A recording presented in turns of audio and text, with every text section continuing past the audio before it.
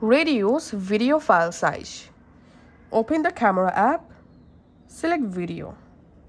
Now, to record a video with small file size, tap on this resolution icon.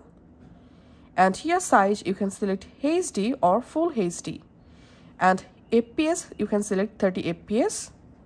If you record a video at 8K or 4K, then your video file size will be large file size. So all you have to need, you can record a video by selecting F or Full HD or HD at 30 FPS.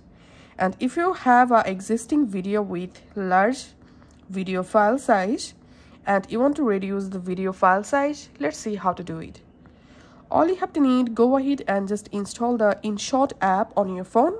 You can easily install it from Play Store. Just open the InShot app and here tap on video, new video. Now from your gallery, select the video you want to reduce file.